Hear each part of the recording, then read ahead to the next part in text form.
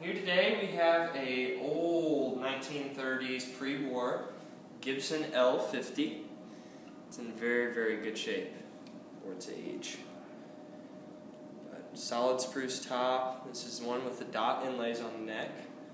And it's kind of nice to see that all of the tuners are still intact on this one. Those are very fragile. Very, very pretty guitar. It's got really, really light, mellow sound. A good characteristic of these old arch tops. I